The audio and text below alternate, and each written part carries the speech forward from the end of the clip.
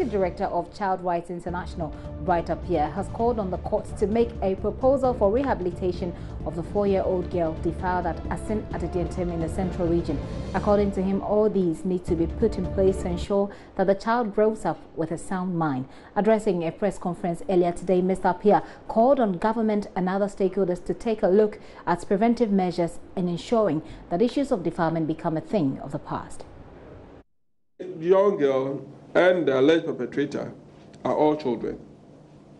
And one of the things that is expected is that once the court is able to settle matters relating to that, and whether the boy will be committed to the correctional center, there are still processes that we have to go through, both for the victim and then the perpetrator.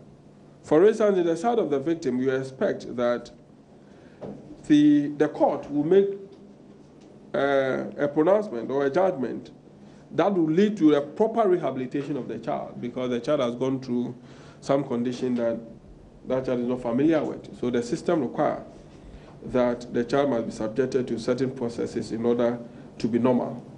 But in most cases, the court do not make such pronouncement. But we feel that looking at this particular case, at least it should be a test for the court to also make certain pronouncement that would give responsibilities to administrative bodies to act in a manner that will lead to protection of children. Also, in relation to the alleged perpetrator, if the law deemed that is guilty, there are also processes that we expect that the system must go through to rehabilitate him in order to fit back to society. But in most cases, some of these issues come, we look at it, we talk about it. At the end of the day, we do not do justice. The whole administrative institutions that are handling this particular case should not always look at it from the piecemeal approach in terms of specific issues. The state must be interested in looking at preventive interventions rather than adopting this responsive approach in terms of dealing with issues of this nature. And if we don't follow up, we will still record the same stories in terms of dealing with the case and then leaving the family on their own. Bright Appiah also reveals that within 2 years, the Central Region has recorded up to 2,000 defilement cases, citing an incident at Komenda where a 9-year-old was defiled with her intestines and womb removed. Mr. Appiah also called on journalists to help bring the news to light as the perpetrator is walking free.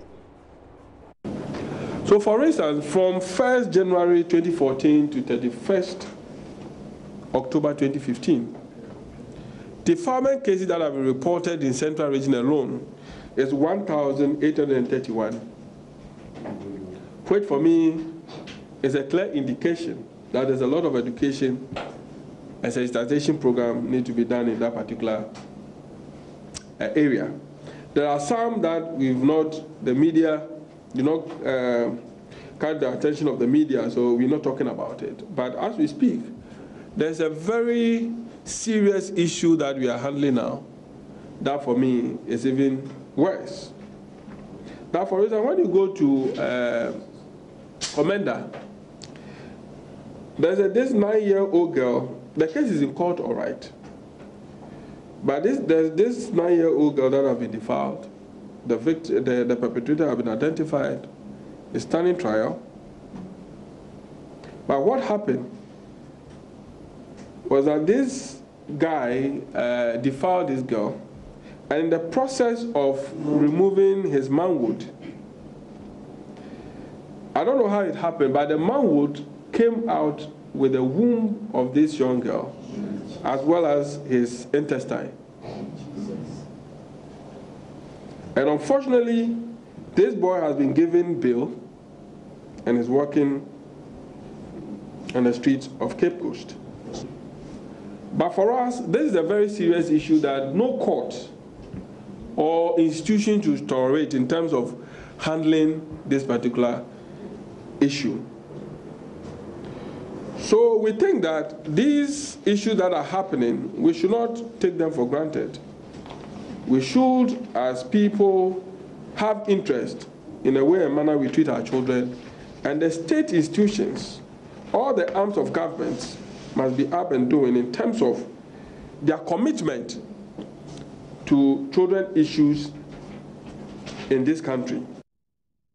It's quite sad. And still on defilement, an 11-year-old girl who was defiled 2 weeks ago in Kaneshie is now battling to get her life back to normalcy after the incident 2 weeks ago. Mother of the girl says she was out selling in the night when the suspect, a family friend, entered the unlocked room and entered the room to defile her daughter. She is also alleging that the investigator who was working on the case was part of a meeting ostensibly to get her to withdraw the case from the police station and settled at home. Joy News 6 Masola Baba has been speaking with them. My child was asleep there too, and I was outside selling around 9:30 p.m. What happened? Said she was asleep. She don't know what happened, but she saw the guy putting his penis. And I said, oh, okay. So I was like, I didn't believe what my child was saying. So I was questioning her over and over and over again. She said, yes, this is not the first time she saw it. The first time she was asleep, she thought it was a dream. She saw someone, like she was dreaming like someone has put their hand in her vagina, and she's like, she woke up in the dream. She saw the guy's face, but she thought it was a dream, so she slept again. So this time she opened the eye and she saw the guy again, and it's like 2 times. So it's like she have seen the same person twice. So she couldn't sleep again. And she saw the guy standing in the room. And she was like struggling with the guy, but she was afraid the guy would do something to her. So she couldn't shout. Where were they sleeping?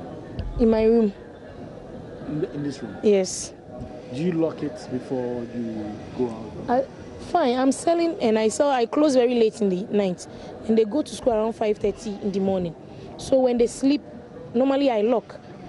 But now when I'm locking, the key is not working. So usually they lock it behind. Then when I come, I'll call them. But due to that, they'll be complaining, Ma, I'm sleeping, I'm feeling sleepy, and you are waking me up. So I just close it this way. Then when I come, no one knows I have locked it or not. But when I come, I just push the door and I enter the room. And I questioned the guy that very Friday night, and he accepted that, yes, he came here. And the first time it was like he didn't sleep with her, but he fingered her. And so this is the second time that he slept with her. She's not feeling well at all. She's discharging, and each and every day she has to change pad twice a day. Even when she's feeling urinate, she will not feel like urinating. By the time she will be sitting down, you realize she have urinated. I don't know. Even when she wants to go to the toilet, she will not feel it. She even fell down 3 days today, the bathhouse. I don't know what's wrong with her. Yeah. My dad said what he would say is fine now. So he would talk to me, and then the CID in question was sitting down. The CID was sitting down with me and my dad and other relatives, and then the guy's family members. And it was like they should bring 3,500. Who said it? My dad said they should ask me the amount I have spent in the hospital. And I said, yes, I have spent a lot. I spent about 1,500, almost 1,500 in the hospital. And they said, okay, they'll pay that amount and then compensate the girl with 2,000. That's the guy's father. He said he will compensate the girl with 2,000. My father said it's okay. They should bring the money so that we finish everything at the police station. And I said, I'm not taking any money from anyone. I will not sell my child's pride. Yeah. The CID was sitting with us when we were saying all this. That we would withdraw the case, and then after withdrawing, they should bring the 3,500 so that we finish everything at the police station. So this discussion was at the police station? Yes, at the DOFSU department, Kaneshie. And the police officer did not say anything. So all of this discussion happened at the DOFSU office? Yes. My dad said I should go and type withdrawal letter. And I said, from where? And the CID directed me. Kaneshie post office. There are people there. And I said, how? I asked the CID how I will type the letter. And she said, if I go there and I talk to the typewriters, I should just tell them I have a defilement case at the police station and I want to withdraw the case. They will just type it for me. Then I sign. So I was about to go and I said, no, I will not take any money. I will not withdraw this case. So she was like, I should go and type the letter and bring it. She sent someone to come and call me to bring the letter in a hurry. And I told the person, no, I was on phone. So I told the person, I'm coming. I went and she said, where is the letter? And I said, oh, madam, please, I have not typed it. And she said, why? I should type it there. Her boss is looking for the letter. And I said, no. Even if I type the letter, I will not sign. And I told her the things I will type in the letter, I don't think any police personnel will take and read and he or she will accept it. 3,500. Well, that's the mother of the victim there making those allegations about the investigator who was handling the case as well. But we have been trying to reach the said investigator. We have not been successful as yet, but we will bring you more on this in the subsequent bulletins. Do stay tuned to Joy News as we bring you more of those stories. And it is, of course, our campaign to stop the menace and also seek justice for victims. Remember, the hashtag is Justice for Kids. Hashtag Justice for Kids. Away from that, shortages in vaccines that help fight the 6 childhood killer diseases have often had dire consequences for child health in Ghana. The country is close to reaching universal access in immunization for all children, but several others, especially in hard-to-reach communities, are being left behind. In the following report, my colleague Justice Bedu reports on how vaccine shortages puts the lives of thousands of children on the line. Okay, so that's 12.4. This baby is in pain, heavily malnourished, crying for help. No, you can. I can be yeah. The mother, looking on, has had to walk for nearly 2 hours to reach this health center, where vaccines for children like hers are being administered. Biro, the community where this health center is located, like many in rural Ghana, is heavily impoverished. It's tough getting medical essentials like vaccines that fight the 6 childhood killer diseases here. Vaccines have proven their worth in saving the lives of hundreds of thousands of children across the country. Take the story of Biro, for example. No child under age 5 has died here since 2015. Now, for a region that has one of the highest child mortality rates, that is huge progress. But now there are major challenges that means accessing the vaccines themselves is a problem. Centers like these where they are administered are few and far in between. Sometimes even the money to purchase them is a problem. And so communities like Biro would have to wait. Sometimes we have to cross a river before reaching the health center. Some mothers have more than one child who should be immunized, but because of the distance, you can't take all of them, so it's difficult to come all the time. If the child falls below this red, Sunyoro Patrick, the health assistant here, tells of the impact vaccines have made in keeping children alive.